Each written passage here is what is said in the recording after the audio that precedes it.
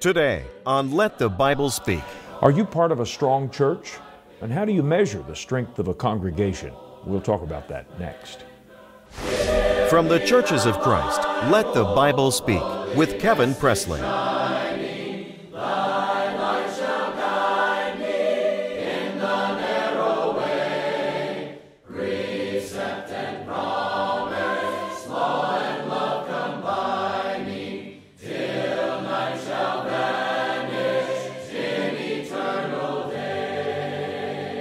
And welcome to Let the Bible Speak. It's great to be with you today. Are you a member of a local church? And if so, do you think it's a strong church? Is it a congregation that measures up to the strength, fidelity, and vitality of the church as we read about it in the New Testament? Well, that begs the question, how do we measure a strong church anyhow? What criteria do we use? Well, I don't think you can do any better than to measure a church like the inspired Apostle Paul did. Paul's desire was the same as Christ's, and that is to see the church be grounded in truth, be growing, working, and to be strong. For example, he said in Ephesians chapter 4, beginning in the 11th verse, that Christ gave some apostles, some prophets, and some evangelists, and some pastors and teachers for the perfecting of the saints, for the work of the ministry, for the edifying of the body of Christ, till we all come in the unity of the faith and the knowledge of the Son of God unto a perfect man, unto the measure of the stature of the fullness of Christ, that we henceforth be no more children, tossed to and fro, and carried about with every wind of doctrine by the sleight of men and cunning craftiness, whereby they lie in wait to deceive, but speaking the truth in love, may grow up into Him in all things, which is the head, even Christ, from whom the whole body, fitly joined together, and compacted by that which every joint supplieth, according to the effectual working in the measure of every part, maketh increase of the body unto the edifying of itself in love. So reads a portion of Ephesians 4 in the King James Version. Members of the early church were endowed with spiritual gifts that brought the church as a whole to maturity. And whether in the age of supernatural gifts, the first century, or today when the effects or the products of those gifts are realized and enjoyed through the Word that those gifts produced and left for us, the church is to function in such a way that it becomes strong and mature. Are you part of a church like that? How did Paul measure a strong church? Well, there are 5 ways in which Paul referred to the church that point to what constitutes a strong congregation, and we'll look at each of them in a moment. The psalmist said, "Through thy precepts I get understanding." The Bible is the revelation of God to man, and you simply can't live for God until you know something about the Word of God. And you may say, well, I want to read and study the Bible, but I don't know where to begin. I feel overwhelmed, or I don't understand the Bible. I want to offer you a wonderful way to get acquainted with the Scriptures. You'll learn about some of the most basic and foundational teachings of God's Word, and you'll get a better handle on how to read and approach and study the Bible as a whole. Won't you get in touch with us today and ask to be enrolled in the Bible Correspondence Course? It won't cost you a penny, and we'll mail the lessons to your home, and you take your time to read and study through the lessons. I think you'll be surprised how much you'll learn. Connect with us on social media. Go to Facebook.com and search for Let the Bible Speak TV.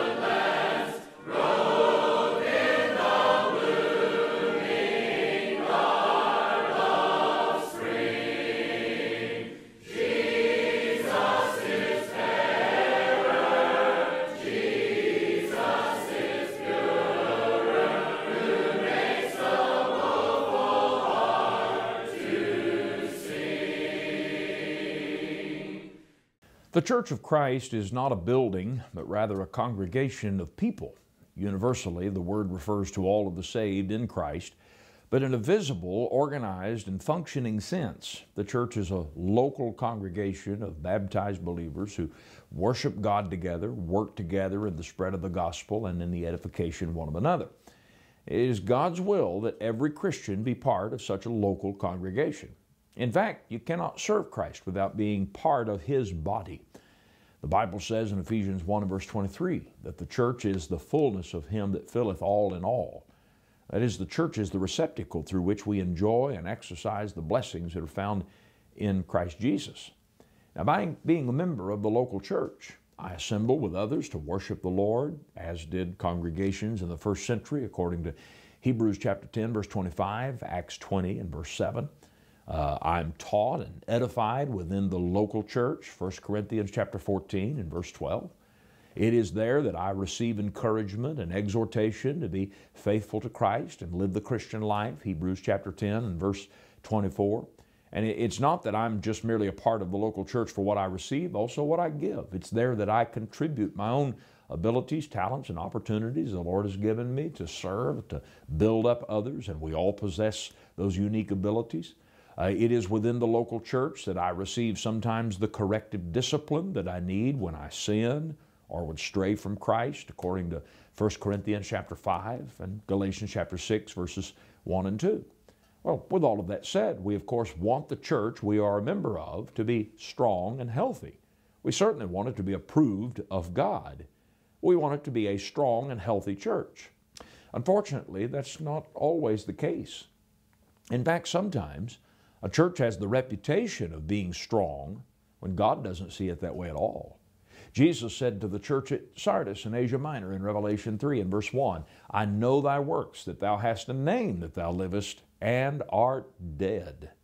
He said in verse 17 of the church in Laodicea, the lukewarm church, he said, because thou sayest, I am rich and increase with goods and have need of nothing, and knowest not that thou art wretched and miserable and poor and blind and naked. They were oblivious to how they appeared in the eyes of God. What they saw and what God saw were two entirely different pictures. Could that be the case with the church you're a part of?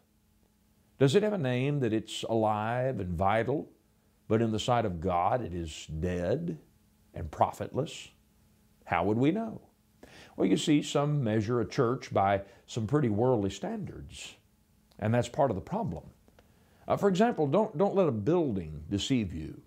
Churches today are spending millions and millions of dollars, unwarranted in my estimation, on campuses and complexes and cathedrals, and people are attracted to all of that. They think if they can afford a multi-million-dollar complex, why, there's a church on the go, a church on the move. There's a church that God is working among and through that church, and they must be doing something right. But friends, churches of the first century often met in homes and private dwellings or in temporary spaces. There's certainly no emphasis placed in the New Testament upon the location where a church happened to meet. So don't be fooled by a building.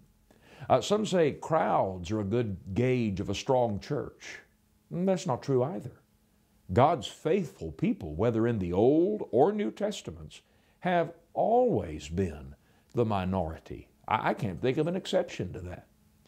Some will point to all of the various programs and committees, departments, and attractions that modern churches seem to boast of. Such is never mentioned of the church we read about in the New Testament, much less used as a measure of its strength. No, rather, the Bible places a completely different emphasis upon a strong church. And what makes a strong church are not its physical properties, but its spiritual properties. And the Apostle Paul often commended churches for their strength and faithfulness, and I wonder what made them so in his estimation. I think it's a better measure of what the church is supposed to be when we think of the church in the terms that the Apostle Paul used to describe it. Paul in particular used at least 5 metaphors to describe the church of Christ, such as a body. He called it a family, a temple. He said it's the kingdom. And he also referred to it as a bride. You know, when you think about it, each of these descriptions are very practical, and they highlight a feature of the church, a unique feature of the church that makes it what God expects it to be in this world. Now, first of all, a strong church according to Paul's measure, is one that functions like a body. It is the body of Christ. In fact, Paul on several occasions referred to the church as a body. It was one of Paul's favorite metaphors for the church, particularly in the 12th chapter of 1 Corinthians. And that shows us that the church is more than an organization. It's an organism. Now, you can have an organization, but not necessarily have life. You see, a functioning body lives and breathes and moves and feels and acts. It's not just an organization of independent parts, but rather those parts have interdependent function as they are directed by its head, and that causes that body to not only live, but that body to function. 1 Corinthians chapter 12 and verse 27 says, "Now ye are the body of Christ, and members in particular." And back in verses 14 through 19, Paul shows how all of the various parts of a body, such as hands and feet and eyes and ears and nose and mouth, all work in cooperative concert to allow a body to live and function. And the church is to be that way. Now, every member of the church is a vital part of that body. Not everybody's a preacher. Not everyone is even a public teacher. In fact, some are forbidden in the Scriptures being public teachers. That doesn't make them any less important to the kingdom of God. Not everyone is suited to be a leader in the worship. Not everyone is suited to effectively do certain kinds of work that need to be done in the church. But every single member supplies a necessary and vital part. So first of all, a strong church is one that has an involved and working membership. Not a paid staff to work while everybody else turns out on Sunday to observe and go home. Every Christian is a participant in the work of the church. Every Christian is to participate in public worship. It's not a form of spiritual entertainment, even though some churches seem to be making it that. We don't come together to hear people perform. That's not the New Testament design. We come together to participate together in the worship. We come together to sing together, to study together, to pray together. Today, we've seen the rapid proliferation of the mega church movement. Churches with hundreds and sometimes thousands of members. And those are often thought of, are they not, as the strongest churches? But it's hard to imagine that a church that size, that in a church that size, every member finds a vital place of service. It's not just that you have a body of working members. It's not just that you have an innumerable number of members that are all just busy working. It's that you have a body of members that work together. If you have a body of members that are simply moving and operating, speaking of a physical body, while you might have chaos and even something that's a danger to itself and to others, but if a body works together under the oversight of its head in coordination, then you have a wonderful thing. And then, there are those who claim membership in a local church, but they don't go to worship every Lord's Day. They're really not involved in the work and outreach of the church. They don't even have a place in the church. The church is so large, and they're not even recognized hardly as members of that church. Nobody really knows who they are. Is that the Bible picture of a strong and a healthy relationship of believers? Do you occupy a scriptural, vital, effectual role in the local church? Do you supply something by being there? Let me ask you this. Does the church miss you when you're gone? What about when you're sick and you're not able to attend? What about when you are away worshiping in another congregation? Does that church of which you're a member, does it feel your absence? Does it miss your presence? Just like your body would miss a hand, a foot, an eye, an ear. A strong church is not necessarily a large church. It's one that functions like a body. Second of all, a strong church loves like a family, according to Paul's measure. The church in 1 Timothy chapter 3 and verse 15 is called the household or the family of God.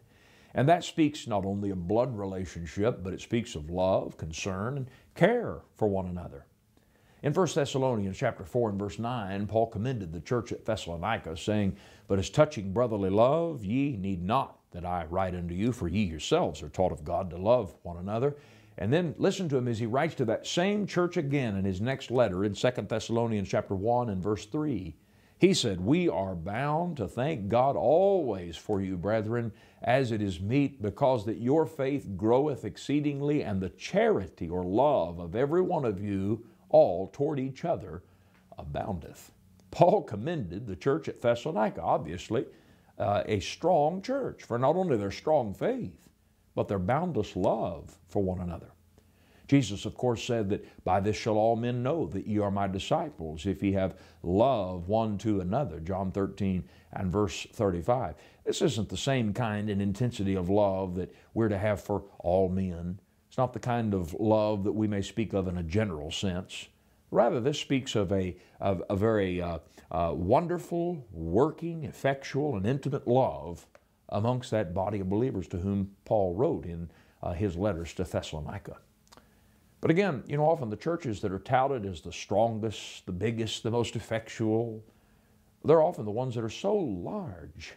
I have friends who attend churches with, again, hundreds, in some cases, thousands of members. And it's almost amusing when I ask them of somebody else that I know who attends that congregation, and I'll say, "Oh, do you know so-and-so?" And they'll say, "Well, no, I can't say I know who that is." And in some cases, they've attended services together for years, but they're so large they don't even know one another. They haven't even met one another. Friend, a strong church is made up of people who not only know one another, but are involved in each other's lives and struggles and spiritual battles, one another's temporal and physical needs. Sometimes the argument is made about the worship of the church. People will argue against the Bible pattern for communion, for example, where Jesus communed with his disciples with a loaf of unleavened bread, a cup of fruit of the vine, and they say, "Well, we can't do it that way, even from a practical standpoint, because how do you expect a large church to worship, to commune with one loaf and one cup?" Friend, the size of the church doesn't determine the pattern. The pattern determines the size of the church. In other words, have you ever stopped to think about a church could become too large? A church can become too large to function like God desires for it to have the closeness and the intimacy and the oversight and the involvement in one another's spiritual lives that the church is intended to have. Friend, a church that is strong is a church that loves like a close family. Number 3, a strong church worships like a temple. Worships like a temple. Paul called the church God's temple in this dispensation of time in 1 Corinthians chapter 3 and verse 12 when he said, "Know ye not that ye are the temple of God, and that the Spirit of God dwelleth in you?" The Apostle Peter also said that we are not only the temple of God, but that all Christians are priests who offer spiritual sacrifices and offer up worship within that temple. Now, today, God doesn't dwell in temples made with hands, as Paul preached on Mars Hill in Acts chapter 17 and verse 24, but rather the church is His temple. And priests don't go to a literal temple to sacrifice and worship for us in the temple as they once did under the law, but rather every Christian is made a priest unto God and is therefore expected to serve Him within the church. You see, worship is not a spectator event. The Christian life is not a spectator event. It's not something that's done vicariously by one on behalf of another. But rather, each Christian worships God in the temple, and Jesus required that all such worship be offered to God in spirit and in truth. John chapter 4, verses 23 and 24, God is a spirit, Jesus said, and they that worship Him must worship Him in spirit and in truth, for the Father seeketh such to worship Him. And never in the history of man, never, whether you're talking about the age of the Jewish temple, whether you're talking about the patriarchal dispensation or today in the Christian age, never in the history of man has God left it up to man to worship his own way or as he saw fit. God has always directed man in the kind of worship he desires and will accept. There's no exception to that. And for those back in that dispensation of time under the old law, the priests who profaned the worship of God, who came into the temple and profaned the worship of God and offered unto God that which He did not require, that which He did not command, well, there were serious consequences to that. Just read the case of Nadab and Abihu in Leviticus, the 10th chapter. You see, the church is the temple today, and we come together in the church, each of us as priests unto God, to offer up praise and worship unto God. And that has to be according to a pattern. It must be in spirit and in truth. And a strong church is just as faithful to God in worship as the priests of the Old Testament were expected to be in that temple of old. Can you read how your church worships in the New Testament? Is everything that is done, from the singing to the teaching to the Lord's Supper, is it exactly as Christ gave it and as the apostles revealed it in the New Testament? A strong church worships like a temple. Number 4, a strong church submits like a kingdom. You know, the church is referred to as the kingdom of God in Matthew chapter 16, verses 18 and 19. And just as Acts chapter 2 and verse 47 teaches that the Lord adds to the church daily such as should be saved, well, so in parallel, Paul said in Colossians 1 and verse 13 that when we are delivered from the power of darkness, the same as being forgiven of our sins, delivered from sin, he said we are translated into the kingdom of God's dear Son. So to be in the church is to be in the Lord's kingdom. The church constitutes the kingdom of Christ on earth. Well, what does a kingdom suggest? It suggests a king to which its subjects bow and submit allegiance and obedience. Now, we might have lost sight today of what a kingdom really is, what it was in the times in which the Bible was written and Jesus established His kingdom, because we live in America in particular in a democratic form of government. We live in a republic where we elect, where people, the citizens of the country elect people to go to Washington and state houses and make laws and so forth. But a traditional kingdom is not that way, and neither is the kingdom of God. You see, Jesus is the absolute monarch in His kingdom, and the church is to obey Him in all things. Colossians 1 and verse 18 says that Christ is the head of the body, the church, who is the beginning, the firstborn from the dead, that in all things He might have the preeminence. Now, unfortunately, many so-called churches are more like the kingdom of England, you might say, where the king or queen is more of a symbolic office or a figurehead, but decisions are made and policy is set by Parliament, carried out by the Prime Minister.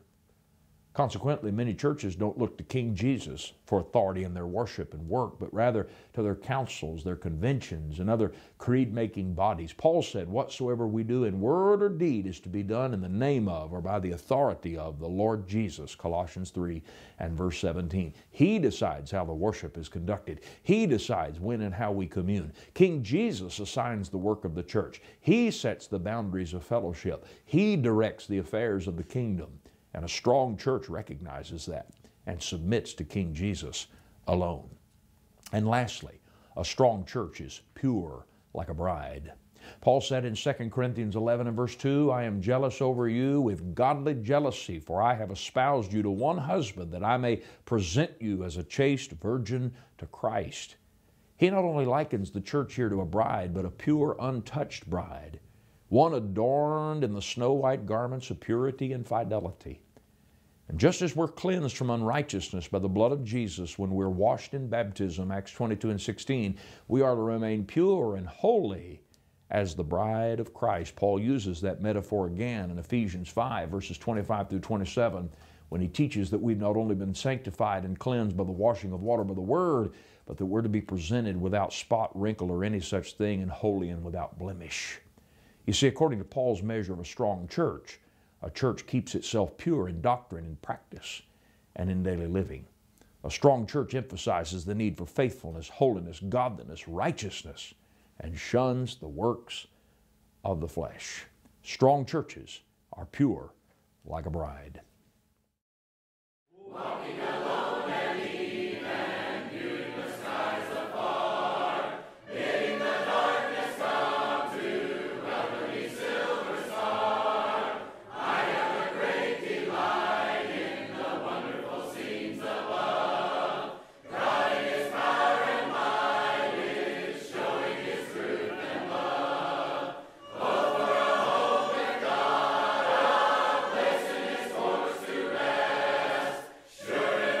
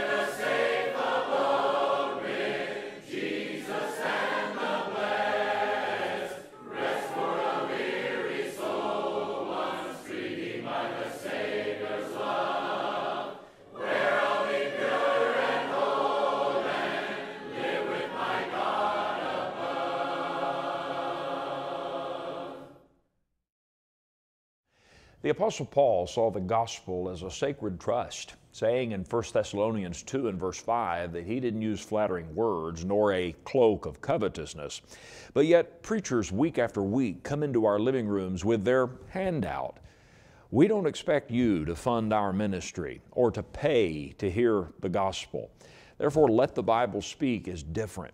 This program is brought to you by a local congregation of the Church of Christ in your community who simply want to reach out and spread the truth of New Testament Christianity. We thank you for watching Let the Bible Speak, and we hope that you'll tell someone else about this program and encourage them to see the difference.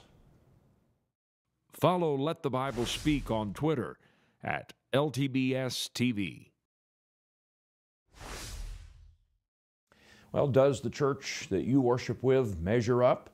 Are you part of a strong church, a biblical church, a godly and healthy and vital church? Well, if not, we want to help you open the Scriptures and help you come to understand what the Bible describes as a strong church, because that's what you need to be a part of. Today, if you would like a copy of our lesson, Paul's Measure of a Strong Church, we'll be happy to send it to you. It's free of cost. Just simply let us know that you'd like a free transcript, and we'll get that on its way. Also, don't forget to enroll in the free Bible study course, and you can find other information and resources at our website, letthebiblespeak.tv, and don't forget to connect with us on social media and subscribe to our podcast. Just search iTunes or Google Play for Let the Bible Speak TV. Thank you so much for spending your time with me today in study of the Word of God. I hope you'll make plans to meet me right back here next time for another study, the Lord willing. Until then, have a wonderful week. May the Lord bless you.